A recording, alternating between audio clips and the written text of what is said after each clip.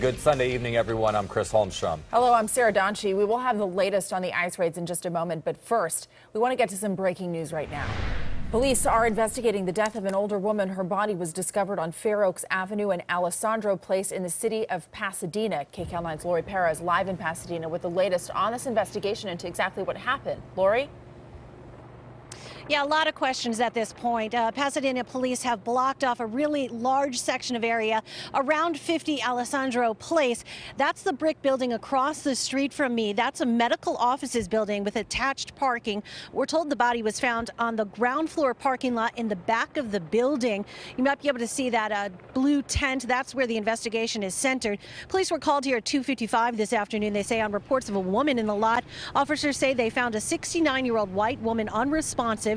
She was pronounced dead on the scene. They say it appears her body had been here for at least several hours. And police will say there's some indication she might have been the victim of an assault. There was some bruising on the body, and they do consider it suspicious, but they aren't ruling anything out, including the possibility this was a medical episode that led to her death. Now, this is a block of mostly office buildings, medical office buildings. Most appear to have been closed off today, if not also yesterday, so perhaps not a lot of street traffic. Police say they'll now turn to security cameras to see if they can help trace her steps. Hopefully we can locate cameras within a path that she traveled, may have traveled, who she may have been accompanied with, or was she alone. That sort of thing is what still needs to be looked into.